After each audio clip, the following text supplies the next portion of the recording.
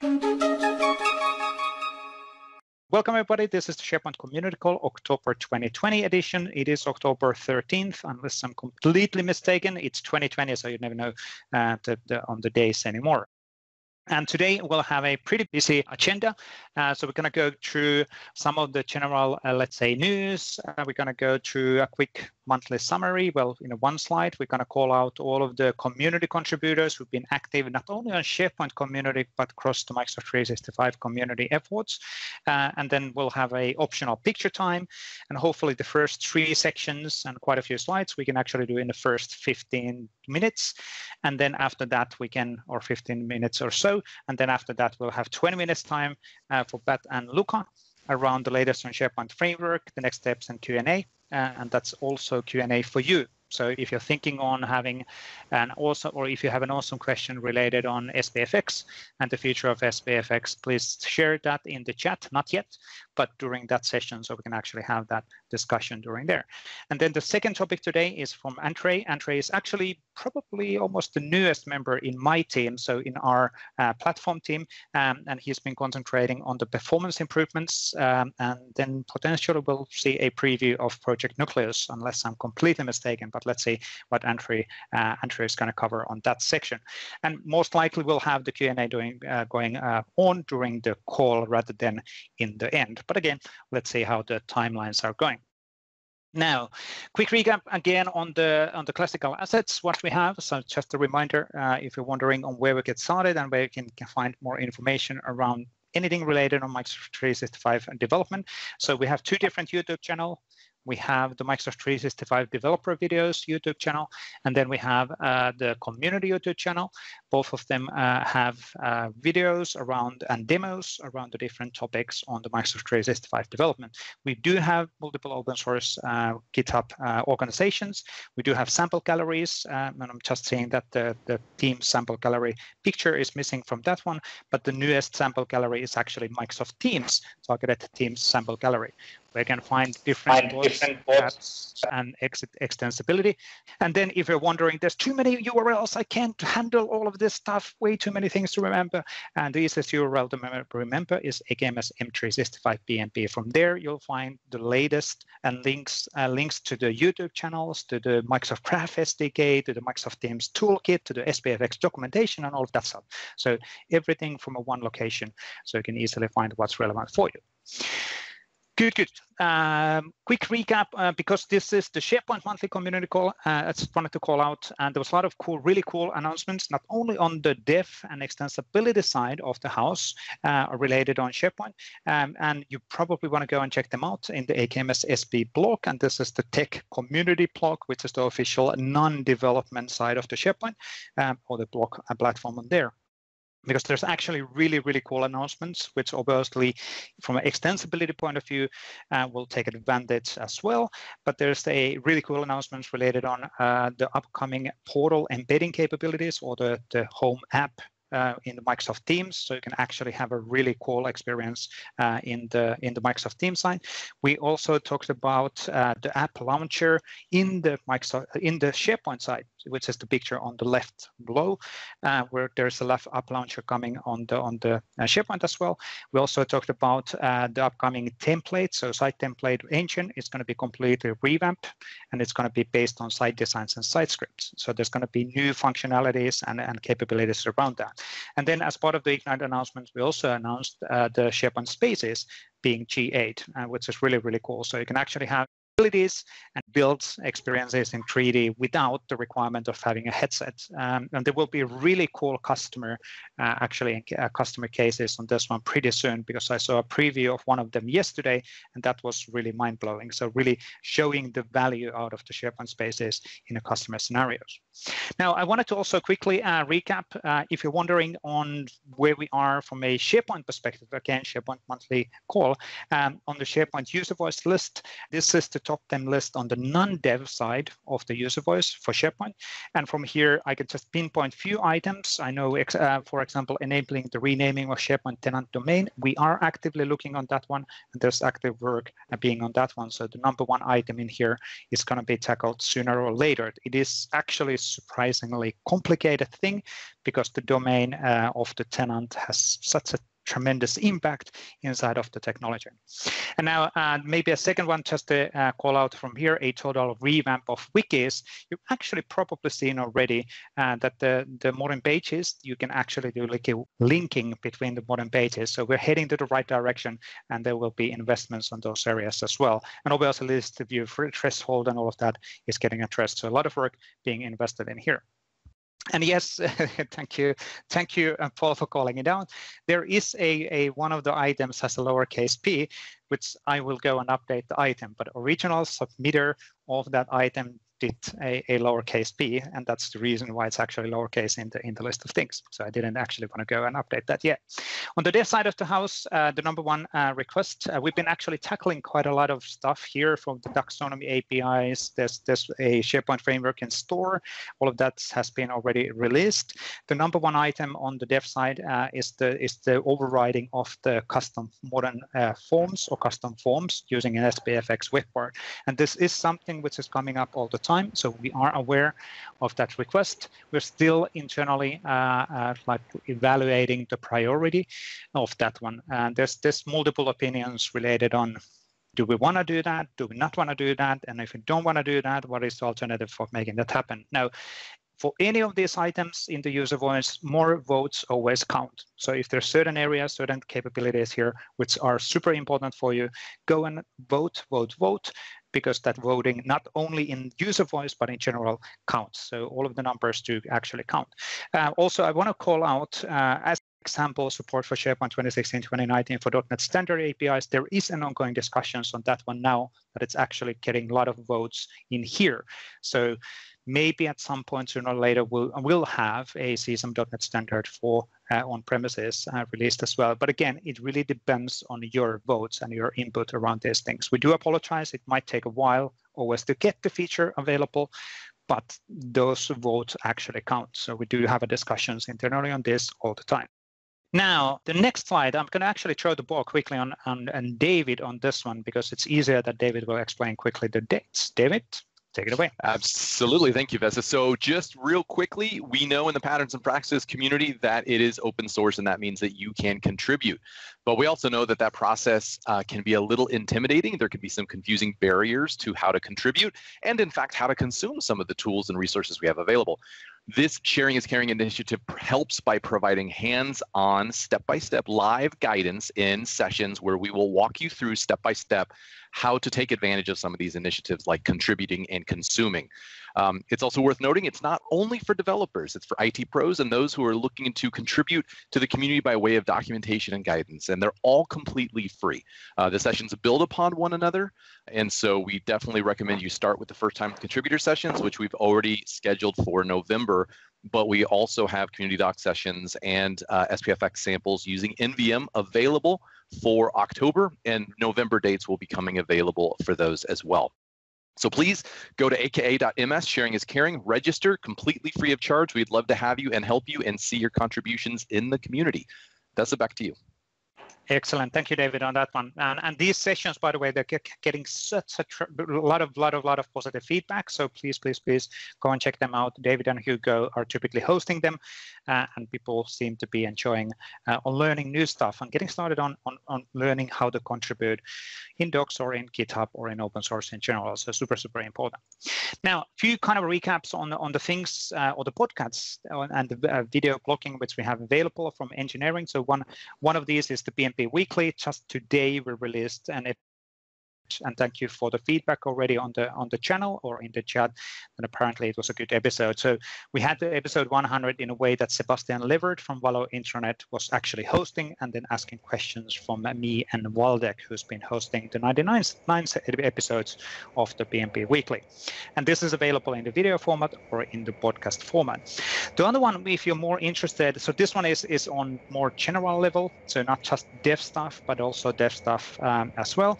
But if you're only interested on the dev stuff, there is also Microsoft 365 Developer Podcast hosted by Jeremy Thake and Paul Scheffeling, which is a great weekly podcast also on covering up on what's actually happening, what's new stuff related on Microsoft 365 development.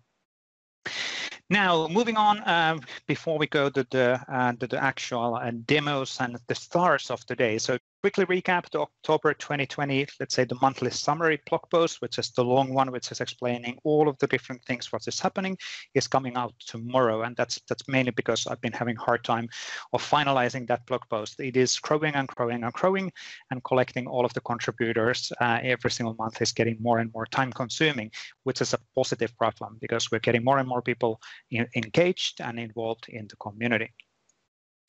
But that's coming tomorrow, so the blog post will be released tomorrow and you'll see it in social media. But before the blog post getting out, we already want to call out all of the people who have been contributing within the past month.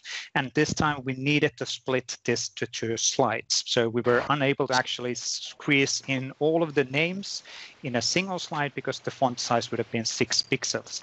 So we actually did an all-time record of the community contributors in our open source efforts. So thank you for that one. You are truly having massive impact in worldwide and helping others to actually helping others to learn how to do extensibility or learn how to use Microsoft 365 by sharing your learnings. And the second slide, and this is all about creating that community feeling, helping others in the community, almost like a family of people, especially now in 2020, when everybody is, well, most of us are forced to work from home and most of us have to stay in home as well, unfortunately. Having this kind of a virtual community absolutely helps on being engaged and then still empowering others, which is super, super cool. So thank you everybody for helping on these things. Now, this is also the list of all of the companies which we have a permission to show the logo. So if you were one of those contributors, which were mentioned in the previous slide, and your logo, your company logo is not here, please send us the permissions to show your company logo so we can actually call it out as the companies who are allowing their employees to contribute into open source. But thank you for all of these companies as well. Now, what's really, really cool also is that we had all-time highest Microsoft employee contributions within the past month as well. So we're getting this is growing all the time as well. And more people are being active from the Microsoft employee side as well. Now, we are heading to the demo section. But before we go to the demo section, it's picture time. So if you've been in our community call, you probably know how this works. We if you are willing to actually share your screen, just enable the video, and I will share to get them out actually flips on my team, and we can actually see what's happening and how many people are enabling video. Unless I'm completely mistaken, we do have a limit of like 50 attendees on the same time. Oh, there it is. Okay, now we can see people. There's Paolo, there's other people. Paolo, smile. Let's see how long does it actually take. We're not going to take it too much time in here, but let's see if we can get additional people for a nice attendee video. Yes, I got one picture. There we go. Oh, that was more than enough for most of you. Got one picture of that. Okay, cool. Next, we'll go to the actual stars of the call, who are Luca and Pat. And then we'll have Andrey after this one. Luca. Hello, guys. You're in the call. That's good. Yes, I am. I've been on the call since the beginning, 8 a.m. here in the rainy Washington State. Cool. And Pat should be in the call as well. Yep. Hello there. Okay, so do you have a slide with the what's coming, right, Vesa? Yeah. So I have a few slides from your Ignite presentation as communicated. So this one, do you want to? Sure. I mean, okay. Yeah. I'll be your lovely assistant. You'll just tell me when we go to the following slide. Which is fine. I mean, you guys know SharePoint Framework, of course. That's why you guys are here. SharePoint Framework, the #1 UX extensibility model for Microsoft 365 based on JavaScript started as a way to create widget on SharePoint pages and evolved more and more in Microsoft 365 workload with a heavy focus on Microsoft Teams, from which you can create tabs as well as ability to extend messaging extension with dialogue in Microsoft Teams, starting for the latest version of the SharePoint framework that we created. We already reached 14 major versions since we have been live for a little bit more than 2 years, I would say. And we have been tremendous growth. Thank you for you guys and for all the dedication you have put by using SharePoint Framework and creating your solution for Microsoft 365. Okay, so in 1.11, quick recap, we increased our ability to create solutions for Microsoft 365 by being able to have task modules in Microsoft Teams that can leverage SharePoint Framework capability to enrich your Teams solutions.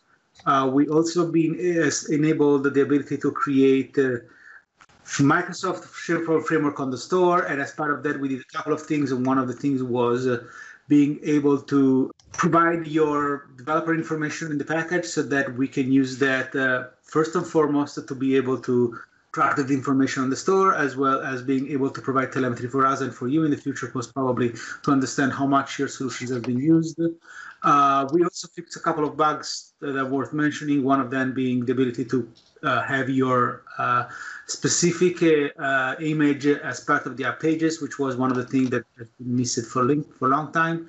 And as I was saying, we also enabled a SharePoint Framework solution for SharePoint and Teams available from store. It's a V1 from store. We'll talk about store in a little bit further in the next slide. But it was a way for us to have an ability to publish your solutions in the app stores. So let's talk about that a little bit. We have been quiet, not too much vocal on what we're doing. And of course, thanks COVID, that we didn't have the opportunity to see each other in events to talk about that even further. But let's see if this is one of the opportunities to talk about that. So first of all, we're doing a lot of work on performances. And we also worked together with Andrey on being able to be more performant, being able to create tools and capabilities for your solution to be more performant, and being able to surface that information in various places so that you can control and you can monitor the performance implication and impact of your solution on SharePoint pages. And as part of this effort, we are also working on a more robust and broad guidelines and samples that you will find in docs.microsoft.com. In terms of permission and authorization, so one of the things that we have released as part of the broader API, that's not strictly SharePoint Framework, but it's part of the API ecosystem in SharePoint. We have created the ability to disable app-only ACS tokens. So the feedback here was, or the scenario here was, hey, AAD has this great capability to create conditional access policies so that, for example, I can stop calling a specific SharePoint API if the solution is not running from my network. And you guys have a way to do that and completely bypass the conditional access policies. And I can do that by creating an app-only AppReg-in solution using SharePoint APIs. And it was just like, oh, gee, that's true, because we created that technology way before conditional access policies were a thing. So what we did, we created the ability to disable that functionality. So for existing tenants, as a tenant admin, you can use PowerShell, disable that. That will completely shut off app-only ACS tokens and app-only add-ins, but it will basically completely rely on Azure Active Directory for token access and ability to call APIs in SharePoint. Oh, the other thing that we are doing, which I know has been somewhat painful, is the ability to move to MSAL.js. So let's talk about that a little bit. A couple of things are happening in this area. So the first thing is, finally, we are rolling MSAL.js. So without you guys doing anything on your solution, assuming that you properly use the SharePoint Framework libraries for authorization that have been documented in docs.microsoft.com. We are replacing ADAL.js with MSAL.js v1. That's a first step, and I want to emphasize the v1 part of this statement. So with that, we will do a couple of things. First off, we will be able to enable MSAL libraries, which is still using implicit grant flow for getting tokens from Azure Active Directory and calling your favorite web API, including Microsoft Graph. But it will use the latest libraries. And we have also provided some kind of functionalities and workarounds for the Intelligent Tracking Protection, or ITP, that Safari released a while ago, as well as the one that is now available in Chrome incognito mode. So you will see that with this release, while we are releasing it, once we have released the MSAL.js, we will also be able to have a workaround so that if you have ITP or you're using incognito, you will still now be able to acquire token, basically. So we have coded kind of a cleverish way to avoid that while we're waiting for MSAL v2. And then the work that we are doing is on two folds. One is on adopting MSAL v2, and with MSAL v2, we will have a code authorization flow, which is the right from identity standpoint way to acquire tokens and do code token exchanges for scenarios like ITP as well as incognito. And the other thing that we are doing, we are working more for enabling full support of SharePoint Framework solutions that use access on tokens on rich clients. And the way we are doing that is by solving some of the problem that we are using with the current infrastructure. So the current infrastructure is relying on some conditions that needs to be met in order for the SPFx solution teams to be able to acquire tokens. One of these conditions is that the user has to have visited SharePoint at least once. We are getting rid of that so that pure Teams solution that will only surfaces in Teams will still be able to work properly and consume tokens without the need for the end user to visit SharePoint. Pat, do you want to add anything here? No, I think that's right.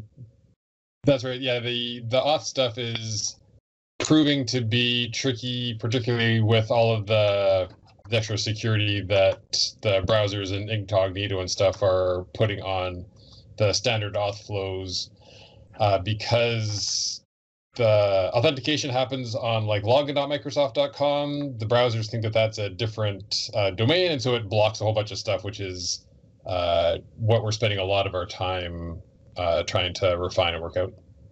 Right. Plus, a couple of additional things to mention here. And okay, Luca, you're making a lot of excuses. Yes, but they are valid excuses. So let me tell you about them. So the first one is that authorization code flow in the way that has been released in MSAL v2 works very, very well for single-page applications, which we are not, especially, as you guys know, SPFx is not for single-page applications. So we are working with the Azure Active Directory and entity team to ensure that they are adding features and capabilities, both server-side and client-side, in the entity space to be able to solve our Microsoft 365 SharePoint Framework scenario. So we are working with them. They need to still add code and capabilities in order to enable that. And the second kind of reason why it's taking a little bit longer, call that excuse, fair, is that SharePoint is a very, as you know, SharePoint is a very interesting and complicated beast. So we have things just like multi-geo and vanity URLs. And as Pat mentioned, all these things needs to be carefully taken in consideration when you talk about identity and authorization. So the right reply URL needs to be stamped in the right principle in Azure Active Directory. And when new geo is created, we need to take care about these things as well. So it's complicated, but we're working on that, and hopefully we will be able to share news pretty much soon on that area. Next topic is Teams improvements. we are working very, very hard with the team. That's very hard to say every time I say that, to be able to have even a better experience for SharePoint Framework solution in surfacing in Teams, not only web, but also rich client and mobile. One area that we're working on that is the authorization and authentication, which is MSA LD2, but also more stuff.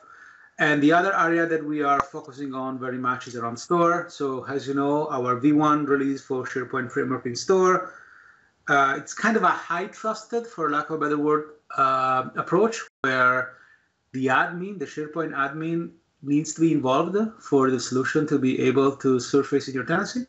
We are doing work to avoid that. So we are enabling what we call kind of an end user acquisition flow, where the end user from Microsoft Teams will be able to navigate the store, surface the solution that he or she wants to add, click on that, and build a streamlined process where the solution lands to the app catalog and can run on Teams. As part of that, there is, again, the authorization and permission that needs to be solved. So we are working to be able to have a kind of a super isolated model or end user acquisition isolated model where the object in the SharePoint Framework solution, once run in Teams, which is already an iframe because that's the model that Teams has, will run from a domain that has zero access to automatically, zero access to SharePoint context or any other context unless the information is provided by the Teams as well as by the permission model. And on top of that, we are considering enabling for this specific scenario end user consent so that the admin can be completely left out of the picture. And as part of that, we are doing also work to support better mobile capabilities and functionalities for SharePoint frameworks in Microsoft Teams.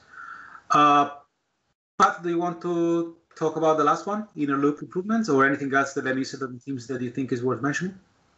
No, I think that's good. Yeah, so I think there was a question about support for Node 12 and upcoming Node 14 and so forth. And so this is all part of the inner loop toolchain improvements. We know that there's a chunk of work to do here. It's on our backlog. The tricky thing right now with supporting things like Node 12 is that Node 12 requires Gulp 4, and the tooling right now is based on Gulp 3. So we know we have a collection of sort of cascading work that we need to get sorted out for the updated toolchain. And then I think sort of and how to improve that with the previous Teams improvements that you were mentioning before. The hosted workbench, I think you've seen maybe 1 or 2 improvements in there. The goals we have around there sort of tie into this first entry for performance improvements, where we want to make it easier when running in the hosted workbench to get diagnostic information, flag certain things in your solution to say, hey, it looks like you're doing this, or this. Here's some documentation to read on some best practices. So we want to try and make it as easy as possible to know when you are basically building code that will be performant in the system. So that's what we talked about this slide. So we tackle some other thing I think was asking for you what's next here. So sure, we can go to the Q&A questions on the things. So Seb is asking any update on the SPFx store to Teams store process, having our SPFx apps available in the Teams store. You should answer on that. You can answer on that as well. I was on the same meeting. So yes. We are working on that. The good news here is that, technically speaking, all the features and capabilities are there in the right place. It's just a matter to be able, from the time that the solution gets validated, to surface in the right store, and that is the latest piece in the latest piece in the puzzle that is missing. And I mean, to give credit where credit are, Vesa is doing a tremendous job here and is working very, very hard to fill these last pieces. And when that is done, the promise is that you will be able to submit your team solution. You will have to do no changes in your submission process. You will only need to be sure that the manifest in the team's solution has the right properties that basically says the team solution that also supports SharePoint and in which manner, app pages versus web part. And we will be able, after the solution has been validated, to also publish the solution in the SharePoint angle of App Source, so that the admin will be able to install that from store just like any other solution in App Source. So look at the questions upside down. So if we have an SPFx solution which is targeted for Microsoft Teams, which is, I think, much more common scenario for Sebastianis from Valo Intranet as an example. So using then SPFx solutions for Teams. But I talked about that in the previous slide. Okay. So all of that is coming, and all of that is again. So yes, we are working again. Quick recap. Yes, we are working to enable the scenario. So that the end user will be able to streamline install a SharePoint Framework solution from Teams.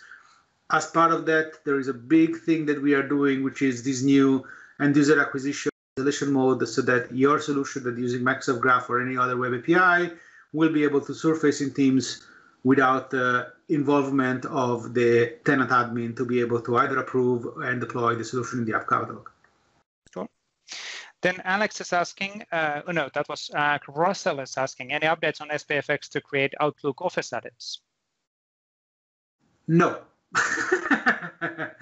The solution is still there, it's still in preview. As part of the work that the Office team is doing, other priorities have hit their backlog, so they put pause on that. It's not removed, which is the reason why it's still in preview, but we are not expecting news or improvements, at least for 2020 on this area. Cool. Then there was a question related on the additional extension placeholders, which is one of which was pretty high on the UserVoice list as well. So any updates on that one? Unfortunately, we do not have any updates there. I want to echo what Vesa said before here. Please, please, please raise up that number in UserVoice, because we need your help to be able to advocate what you guys need. So that other teams can work with us in order to be able to show up and to enable features and functionalities that you need. But for now, at least in 2020, no, we don't have any updates or improvements that I can talk for extensions in Pages. Yeah. Good. Erkan was asking, any plans for the SharePoint Server 2019? Unfortunately, still stuck in React 15 and SPFx 1.4. So, not for 2019. So let's spend a couple of minutes here. So, 2019, upgrading on-prem servers is getting more and more difficult. And overall, we have taken the approach where once a feature has been released, we only provide security updated improvements, and that's kind of a bad news. But the good news is that we have kind of a more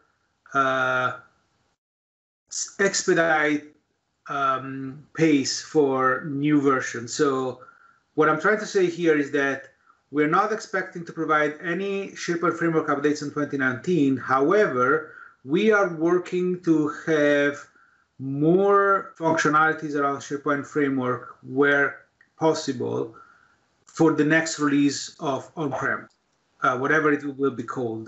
The next release or feature pack or 2019 plus. Honestly, I don't know. I'm not making jokes. It's just like there is no... as far as I'm aware, I have no idea of what will be the name over there. But anyway, the idea here is that we will be able to, or we are working with the feature team in order to provide some of the functionalities that exist in SharePoint Framework online in the next version of SharePoint on-prem. Yeah. And I will follow up on some of the questions, or I'll follow up on some of the questions later. We need to move to Andrey in a second. There was one question which was really good from Gautam. Feature request, support for live reload on SPFx solutions in SPFx Workbench built in toolchain. Also, maybe something like Teams Workbench to test Teams solutions. Just a question or comment from Gautam. You want to take this part? Yeah, sure. Yes, totally understood. That is one of the next things to smooth out the that sort of better with Teams scenario. Ideally, it should be the same flow as I can run gulp serve and I can test my stuff in Teams, not have to do a complete build, package it, deploy it, sync it, push it, add the app. It's clear that it's possible to succeed. It's not easy to succeed, and so we want to do work to make it easy to succeed. So, yes, cool. And a bunch of more words. Yeah. So, and from a timing perspective, we do apologize. We do have 2 topics today, and if needed, we can certainly set up a more time for SPFx Q&A together with Luca and Pat in the future. Please let us know on if that's useful for you. We might want to actually maybe take one of the SPFx community calls for Q&A at some point if that's suitable. But because Andrey is in the call, we want to actually give Andrey also time to do a quick, well, not a super quick, but anyway, a demo around the performance improvements. And maybe we'll see the Project Nucleus as well. Do we see it, Andrey, today? Yeah, absolutely. Yeah, I'll do a live demo. Hopefully everything works. Yeah, we'll see. We'll see. It will. And I'll answer some of the questions which are pending on the chat window at least. But Andrew, just share your screen and take it away. Sounds great. Awesome. All right, so I wanted to spend a few minutes just talking about how we approach web application performance in OneDrive and SharePoint web applications. So we'll specifically touch on the 2 topics. So how do we approach web app perf across the web apps? What are some of the primary metrics that we use to track whether we're improving performance or not? And talk a little bit about our goals. And finally, we'll conclude with Project Nucleus. So I'll do a few live demos, and then I'll have an exciting announcement to share at the end as well. So what is performance? So before we dive into the presentation, I want to make sure that you understand what we define by performance. So when we talk about making our web applications fast, what do we mean? So the truth is that performance is relative, obviously. So for example, you can consider 2 different scenarios. So there's 2 web applications, and then they finish loading at the exact same time. One application might seem to load faster if it loads content progressively, rather than waiting until the end to display anything, right? Or another scenario could be a web app might be faster for one user that's on a fast network, on a powerful device, and can be slow for another user that's on a slow network with a low-end device. And a web app might appear to load quickly, but then respond slowly or not at all to user interaction. So these are kind of sample scenarios to keep in mind when I can continue talking about performance and the work that we're doing in OneDrive and SharePoint. And we always talk in terms of objective criteria when we talk about performance that can be essentially quantitatively measured. And importantly, it can be quantitatively measured and consistent, and be consistent across various SharePoint web apps. So with that in mind, so let's take a look at some of the key user moments in loading and interacting with a web application that we're focusing on currently. Fundamentally, our aspiration is to obviously load the page and render the most relevant content to you as the user as fast as possible, and to ensure that you as the user can interact with that content. And that interaction is very smooth and efficient. And so we can think of a page load process comprising of 4 different stages. So the first stage is really corresponds to whether the user perceives to be page to actually load. The next page corresponds to whether the displayed page content is actually useful to the user, followed by is it actually usable? So essentially, can the user interact with it? And finally, are those page interactions seamless and smooth? And we primarily rely on 2 metrics. So there's a host of other supplementary metrics that we also track and measure, but we're currently focusing on two metrics. The first one is called First Meaningful Paint, and it's just a measure of how fast we can paint the most relevant content on the screen. And the second one is a measure of page interactivity, which we call as first CPU idle, or FCI for short. You can largely think of it as being analogous to another metric that you might be familiar with. It's called time to interactive. But again, it just measures how can our web pages become interactive and respond to user input. And so just fundamentally, the two goals that we have is really just to reduce the time to first meaningful paint, essentially show the content on the screen as fast as possible, and essentially minimize the difference between the first meaningful paint and then first CPU idle. And what that really means is that we want to make sure that once the content is displayed on the screen, it's interactive as soon as the user essentially can see it. And we have multiple approaches to measuring web performance. So we rely on web measurements and real user measurements. So lab measurements allows to have a consistent and reproducible method for evaluating web perf across various builds. And we usually rely on lab measurements as the first line of defense for any possible regressions. Ultimately, we rely on real user measurements as the source of truth of how our web apps perform in the wild, and ensure that all the users across the globe are reaping the benefits of the work that we're putting into making the web apps faster.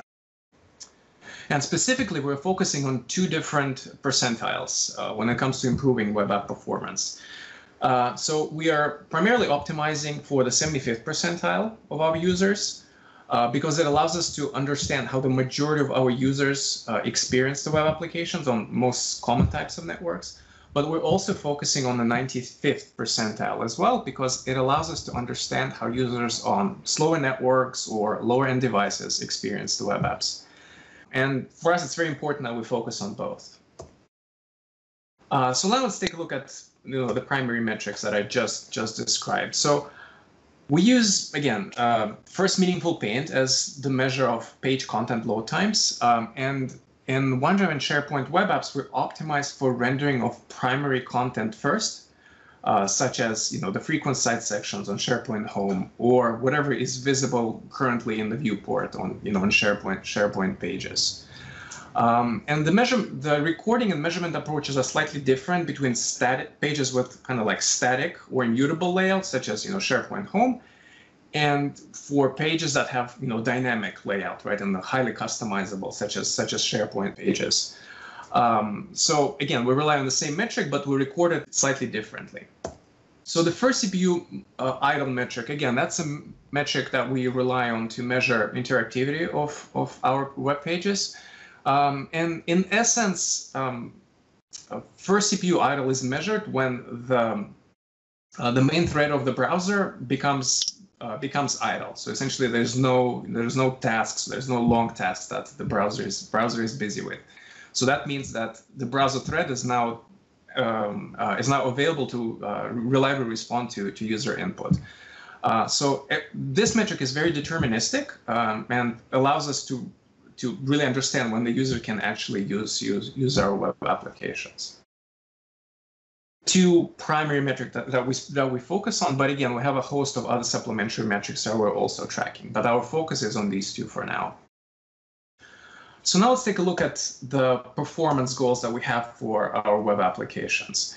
So in a nutshell, we are targeting to paint relevant content on the screen across our web apps in 2 seconds or less at 75th percentile, and at 4 seconds or less at 95th percentile across our web apps. The only exception is just because the content is so dynamic and is largely influenced by whatever web parts you put on the page. So that's why our goals are a little bit more conservative for SharePoint pages. And when it comes to interactivity, we're shooting for 3 seconds at P75 and 6 seconds at P95. So these are some of our current internal goals. And again, we're in constant pursuit of making our web apps faster. And once we achieve these goals, we'll, I'm sure, set more aggressive targets. And one last thing that I wanted to mention is that the vast majority of the work that we're putting into making our web applications faster primarily focus on modern browsers. So if you want to reap all the benefits that we're putting into the perf work, we highly encourage you to move to modern browsers such as the Microsoft Edge or the Chromium-based browsers, because IE 11 and Microsoft Edge Legacy are being retired in the middle of next year. So that's just kind of something to keep in mind. All right, so let's talk about Project Nucleus. So if you haven't heard, so Project Nucleus is an exciting new technology that will power the next generation of OneDrive and SharePoint web applications. So we're starting our journey with integrating Project Nucleus with Microsoft Lists, and I'll show you how it kind of all works. But in a nutshell, Project Nucleus helps deliver fast and smooth experiences when interacting with the web app. And also, it makes the web application data available to you regardless of the network state. So you can be on bad connection, fast connection. The data is always available to you, even if you're offline, of course. And Project Nucleus accomplishes this by establishing a very durable cache of the web app data on your local device. And that web app data is not just limited to files, right? Like in the case of OneDrive Sync Client. So we're moving way beyond files here. And then we're syncing the data with the web app using a standard set of APIs. So same set of APIs that are used, to sync the web app data with the cloud backend. And as a result, you'll be able to get fast, powerful browsing and editing capabilities when you're not even connected to the network. And the beauty of Project Nucleus is that we're building it on top of an extensible framework that will allow different web applications to take advantage of its capabilities.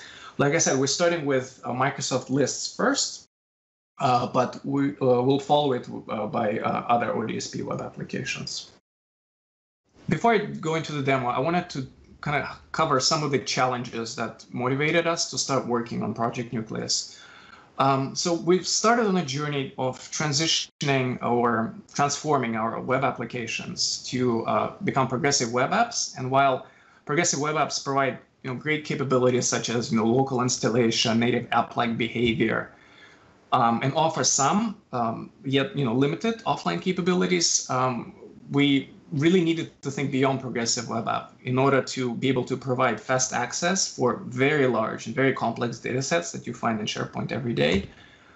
Also be able to provide experiences regardless of network connection quality, and making sure that all of our users get reliable performance under periods of heavy use. And again, we ultimately wanted to provide a very full and comprehensive web app experiences when our users are working with our web apps when fully offline, such as on the train or in a plane. So let me switch gears a little bit and show you a demo. Let me share my screen. Let's see. Let me know if you can see it. Yep, we got it.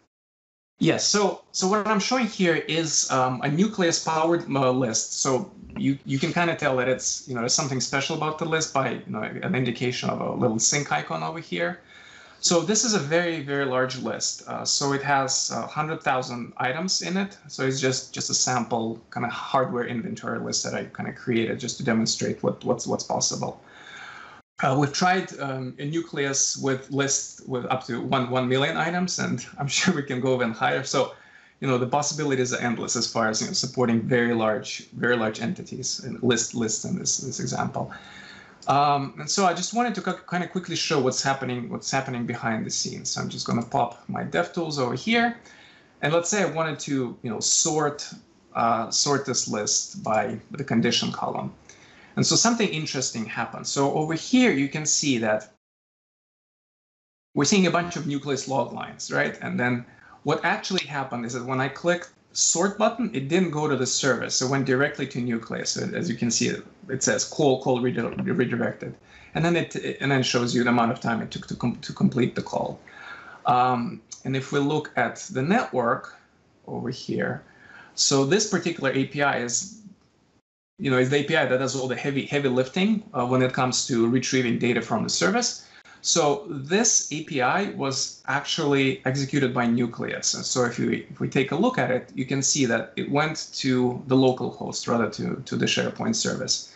And it returned the results in 2 milliseconds. So instantaneous. And again, you can continue continue doing the exact same things that you were used to doing with the list. You can sort columns, you can group columns, you can filter by different fields. And again, Nucleus will handle those requests.